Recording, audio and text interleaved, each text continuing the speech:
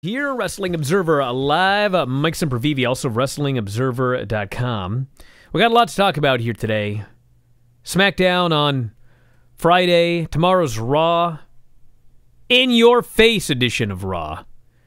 They just announced this a couple of days ago. Somebody on the board said, or on the Twitch chat, "Ha! Brian's going to be mad about the Raw booking before the show even starts." I'm not mad. It's par for the course.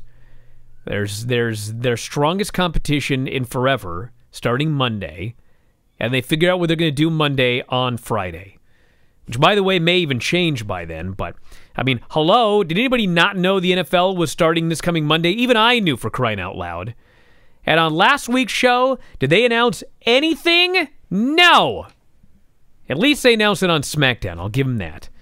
So tomorrow, billed as an in-your-face edition of Raw.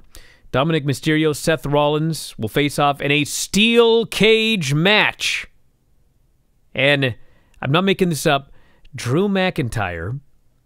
A storyline a couple of weeks ago was Drew McIntyre had a hairline fracture of his jaw. We didn't know if he was going to be able to make it to the pay-per-view.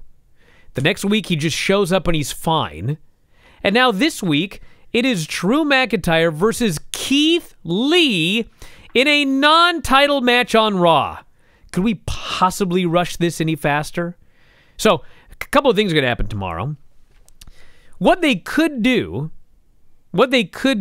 and often when I do these booking scenarios, it's not what I would do, but I wouldn't have booked this match anyway. So now that it's booked, what would I do?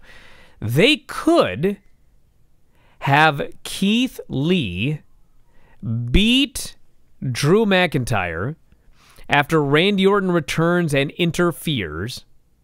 And so Keith Lee can then cut a promo saying, "I have beaten Randy, and I have beaten Drew, and I don't care which one of you wins at the pay-per-view, I want the winner, and you can do that at Hell in a Cell."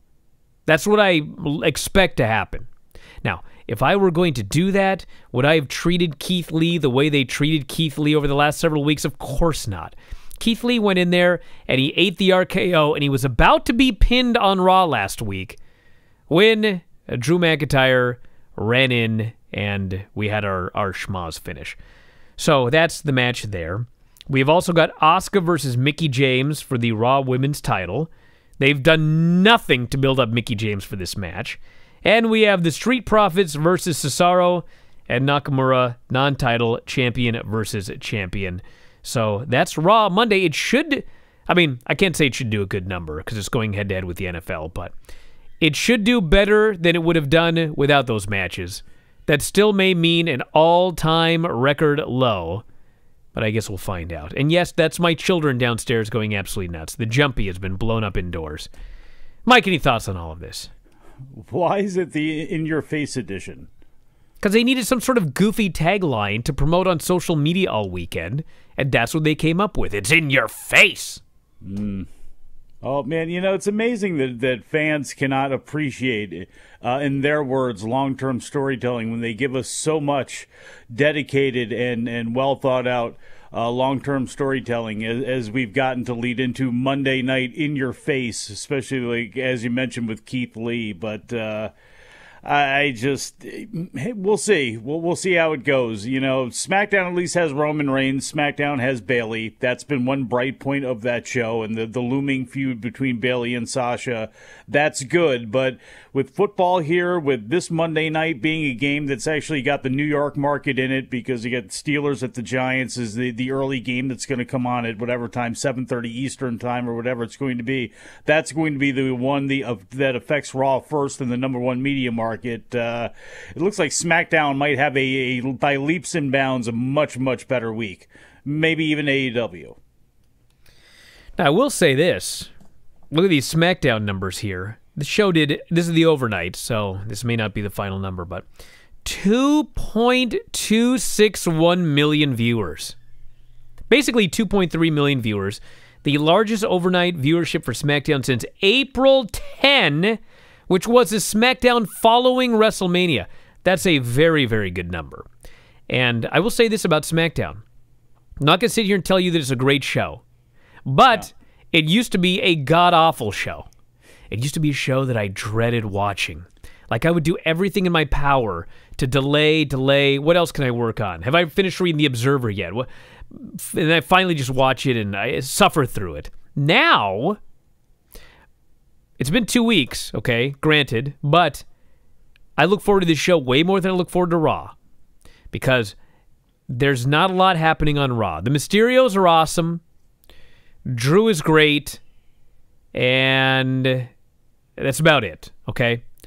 SmackDown, the addition of Roman Reigns. MVP's pretty awesome. MVP's pretty great, too. But I mean, MVP's great, but I've seen the same thing for like 4 straight months now. It's like nothing has changed. I keep watching the same show over and over for 4 months. SmackDown, we now have the return of Roman Reigns, and he's been put with Paul Heyman, and it is a main event act.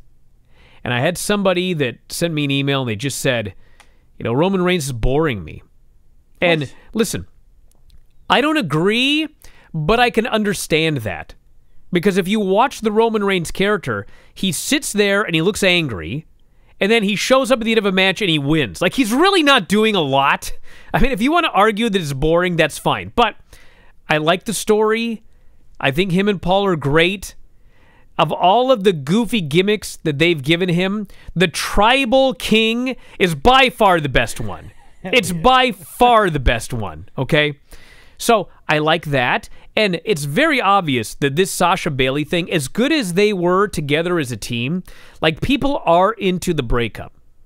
Would I have broken them up? No, they were the best thing on 3 shows. But they decided now's the time to pull the trigger. They pulled it at the worst possible time because next month is Hell in a Cell. So it's almost for certain that their first big match is going to be in a Hell in a Cell match. And then the pay-per-view after that is Survivor Series. And so knowing this company, they're going to team up on that show. I mean, it's just, I have little faith. But people are into the breakup. Bayley's been great. The beating last week was a great beating. Unfortunately, Sasha's already back on the show next week. It's not perfect, but the show is more fresh and exciting to me now than Raw is. And it paid off in the viewership. 2.261 million viewers. That's a lot of people interested in this stuff.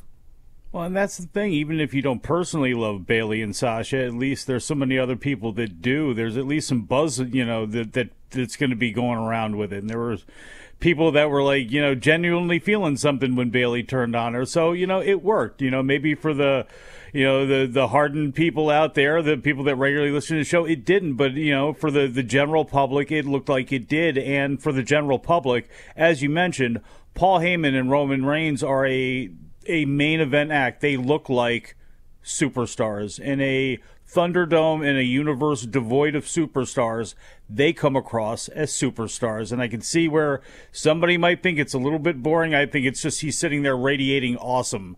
And we'll see how it goes when he finally, sticks it to Uso, because at some point, one figures that's going to happen. I can't believe that, he's going to get the hang on Roman Reigns first and prevent any sort of attack. I have to see Roman laying him out very badly before the pay-per-view, and that's going to come across probably fantastic.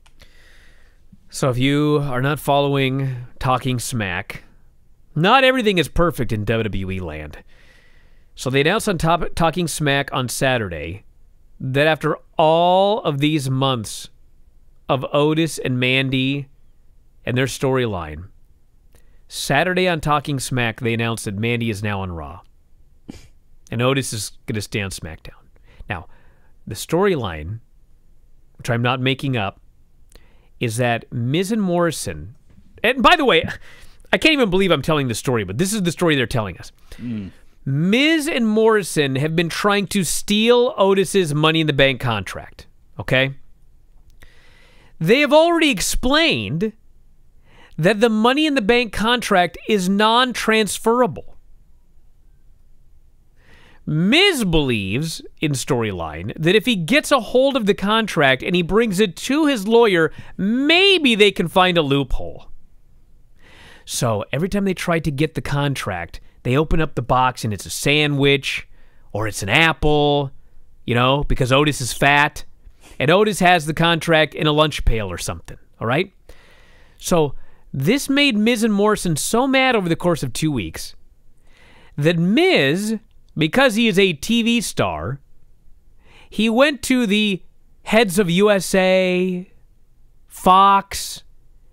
He called in a favor to get Otis's girlfriend moved to the other brand.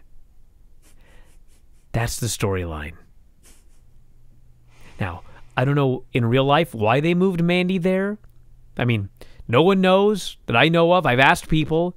I mean, the best anybody can come up with is we've got a new mystery blonde that is going to be debuting on SmackDown who appears to be doing the Mandy Rose gimmick. And I guess they don't need two hot blondes doing the same gimmick, so one of them's got to go to Raw. And this was the storyline they came up with. Dude, I don't know, okay? All I know is they did it on a Saturday on Talking Smack, and that's the storyline that they've come up with. Don't yell at me. Did Wobbly Walrus weigh in on that? Oh, we'll talk about Wobbly after the break, Mike. So you might want to go get a drink of water or something. Back in a moment, Observer Live.